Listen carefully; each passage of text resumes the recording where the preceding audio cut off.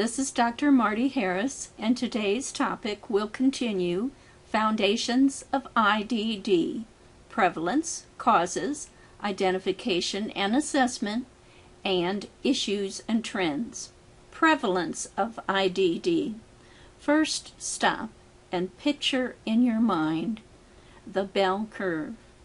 Remember that IDD is on the far left end of the bell curve and represents a small percentage of the total population. Out of the whole school population, approximately 10% of the school population have disabilities, and out of that 10%, just a little over 1% have IDD. This circle represents the 6 million students with disabilities ages 6 to 21 years. It shows that about 10% of these students have IDD. Now look at the smaller circle, which represents all the students with IDD. Out of that group, 90% have mild to moderate IDD, and only about 10% have severe or profound IDD. When we look at the whole population, adults, adolescents, children, preschoolers, toddlers, and infants, the general population has between 1 and 3% IDD. As you can see, there are some inconsistencies in the prevalence reports. We do know there are more males than females.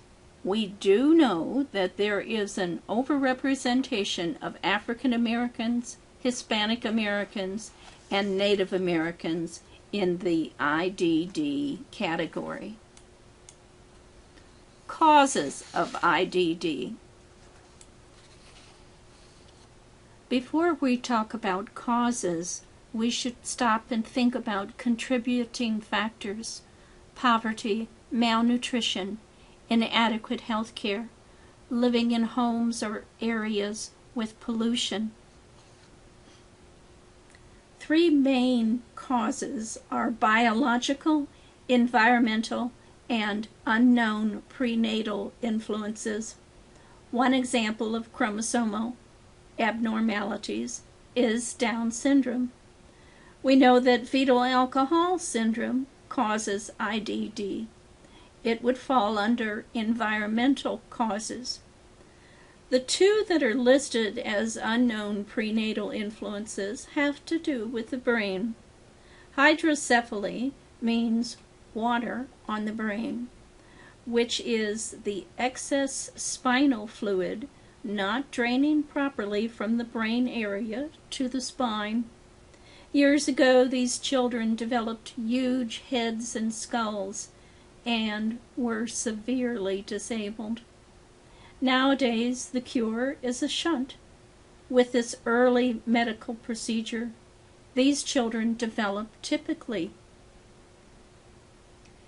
Anencephaly has to do with small skulls and the inability of the bones to expand as the child's brain grows. This serious problem is addressed with surgery to allow the skull to expand. Often these children will wear a helmet to protect their brain, and then they develop quite typically. Here is a list of more environmental factors that can cause IDD. Some of them I can't even pronounce, but many of them you are familiar with. Rubella, German measles in other words. Radiation, malnutrition, how old the mother is.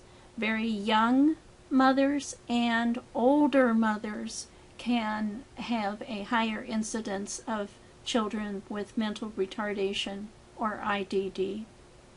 Blood type incompatibility. This is why we should have prenatal care. Here's a list of more environmental factors that can cause IDD. Some of them I can't even pronounce, but many of them you are familiar with. Rubella, German measles in other words, radiation, malnutrition. How old the mother is. Very young mothers and older mothers can have a higher incidence of children with mental retardation or IDD. Blood type incompatibility. This is why we should have prenatal care. For years we have known about the dangers of drug and substance abuse to babies in the womb. This virus is also very dangerous to pregnant women. It can be transferred through diaper changing, which is one of the reasons preschools, toddler, and infant care facilities use gloves while changing diapers. This virus is also carried by those little green turtles we used to give the children as pets. And one more breeding area for this virus is the cat litter box. So pregnant moms get to tell Dad to take care of that chore. Here is a list of more genetic and chromosomal causes of IDD. Let me tell you about just a couple of these. PKU. PKU stands for phenylketonuria. It is an inherited metabolical disease that can cause severe IDD.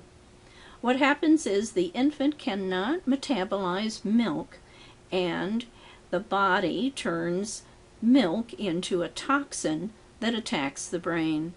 Nowadays, this is easily addressed with early blood testing. Then the baby is put on a different type of formula.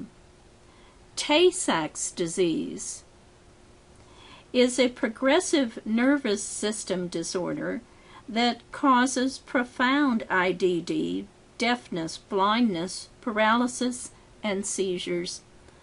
Caused by a recessive gene, this disorder is found in specific Jewish clans and Irish clans.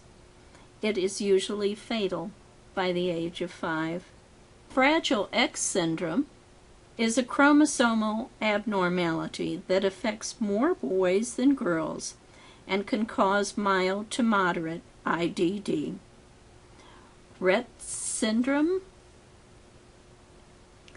is a regressive disorder found in girls and is part of the autism spectrum disorders.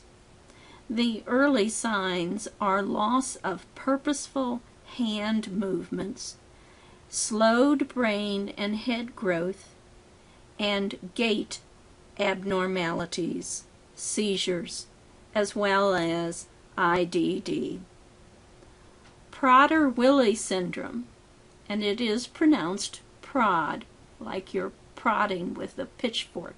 Prader-Willi syndrome is linked to a chromosomal abnormality that is characterized by delays in motor development and insatiable appetite, as well as IDD. In fact, some of these children, we have to lock up all of their food and carefully monitor what they eat because they want to eat constantly.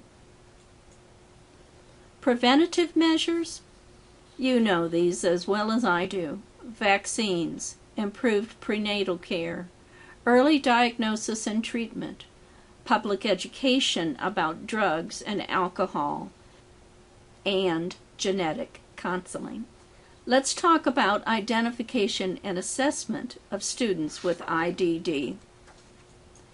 The assessment focus includes intellectual functioning, in other words, IQ tests, academic achievement levels.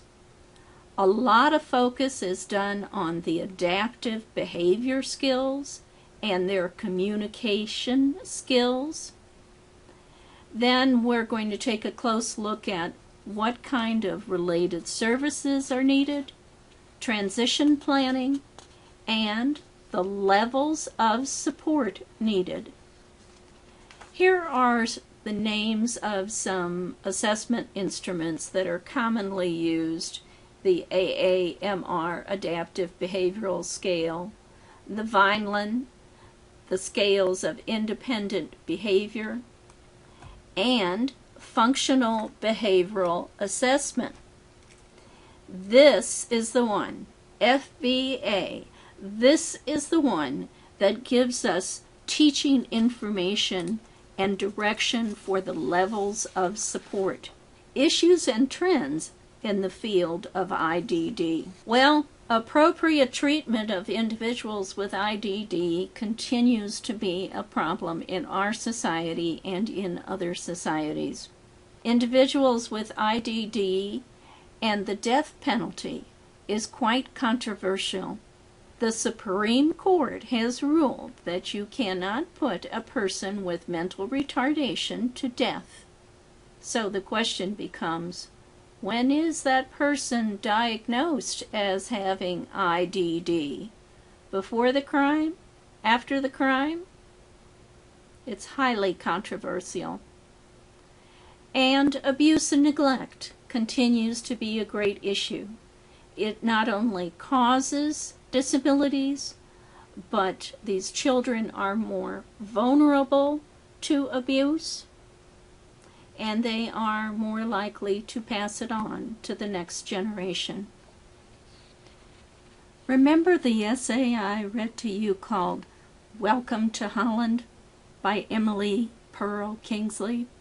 Well, here's the rest of the story. Here's Jason. He's on Sesame Street. Perhaps his mom wrote him in the screenplay. Jason grew up in a loving family, and his best friend is Mitchell, who also has Down syndrome. Best buddies grew to adulthood, and they wrote a book. It's called Count Us In: Growing Up with Down Syndrome. The guys worked and lived in New York and would meet their moms for lunch once a month to discuss specific topics. Their conversations turned into a delightful testimony of love, families, and friendship. One time, my mom was visiting my house, and I gave her this book to read. She devoured it with great enthusiasm. When she closed the book, she said, "It's so nice.